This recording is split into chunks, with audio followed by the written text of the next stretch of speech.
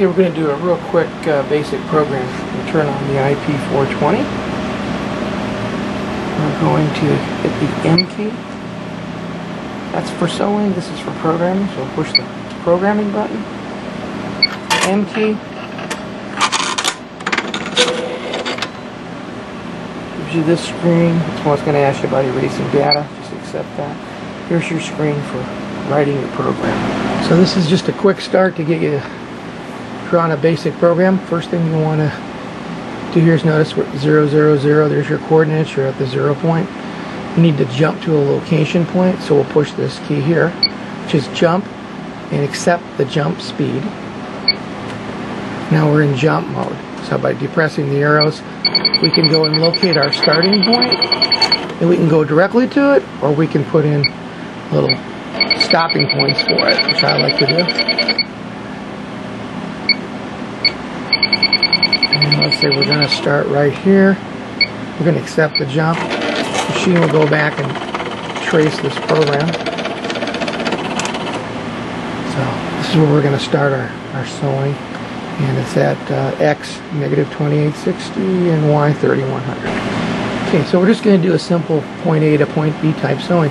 So we'll go over here and select the line stitching. Default is a 2mm stitch. We're going to make that 3.5, so just put in 35. It says accept that, but you want 3500. Okay, now all we have to do is hit the arrows here, and I'm going to actually follow the jump corner. So we want that as our first point. So this bottom left here is for your line A to B. Don't hit that one, it's a spline one, so just go click, you got that point, and then just draw your program. Point A to point B. Pretty straightforward. And if you remember your coordinate that you started with in the Y, which I forgot, you could put that in so you could be exactly on the same line. So I mean, that's pretty it. So when you're done, put all your points in, accept this. What it's going to do, it's going to go back here and trace what you just put in. Okay. So now that we've traced it, we probably want to put in a thread trim. To get to, these are the basic functions, but if you want to get all the functions, hit this little magnifying glass right here. And you could list all the functions. And thread trimming is number 1, so we'll hit, if we want to trim, accept it, it's asking us to verify that and say, yeah, we want a thread trim.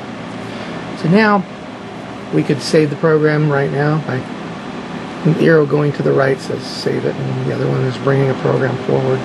But you might want to test it first, so we're going to do a little test real quick. So in order to test this program, you hit the test key. And it's telling you it's being prepared. You got that familiar blue screen that comes up when you go to sew. If you want to change the tension, you can, and things like that. So go ahead and hit the set ready. You get the green screen. The machine is ready to sew. Perform your sewing. If everything looks good, you want to go back to the programming mode, re-hit that set ready, get the blue screen, and hit the little X up here. And this puts us back where we started in the programming mode. If everything is good and you want to keep it, go up here and hit the save button like so. You hit the save button, and you'll notice right now it's going to be vector data. It's going to default to a program number 1. We'll just give it something else like 99. Okay, and you can save it in 2 different ways. The vector file onto the chip. We're going to just do this. Pattern writing. Okay, it was just saved as 99 as a vector file.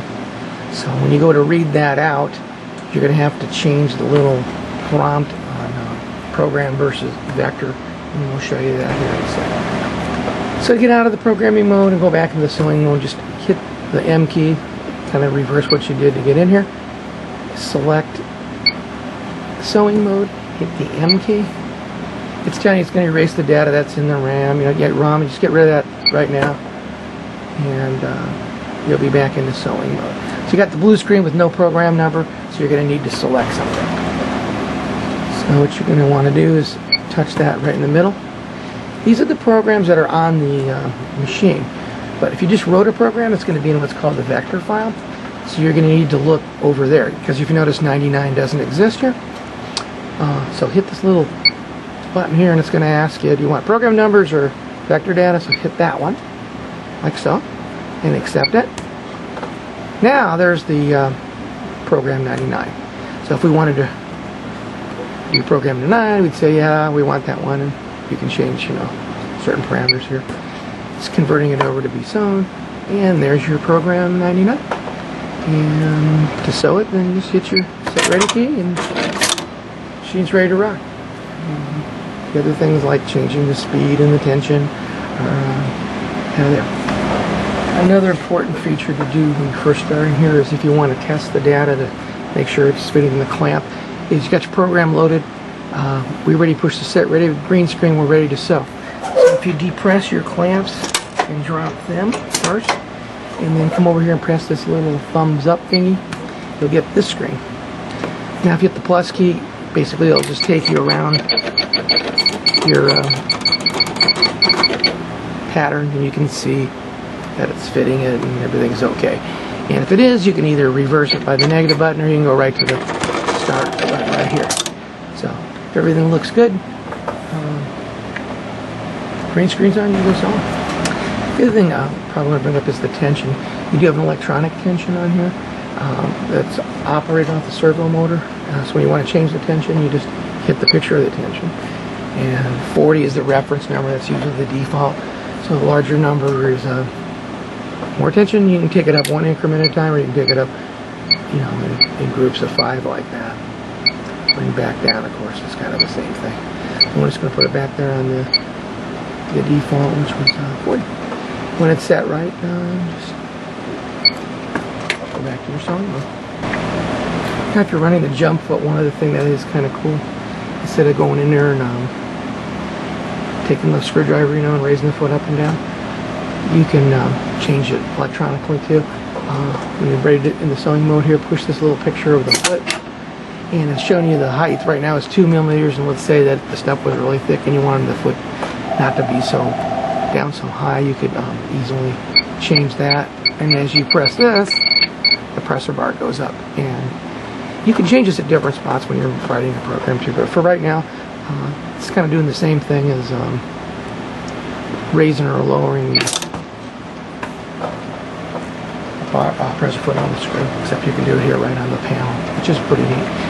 And the speed obviously is kind of self-explanatory. The turtle's slow or fast. We're at 1,000. If you want to go faster, up or down. And that's kind of your basic stuff to get you started.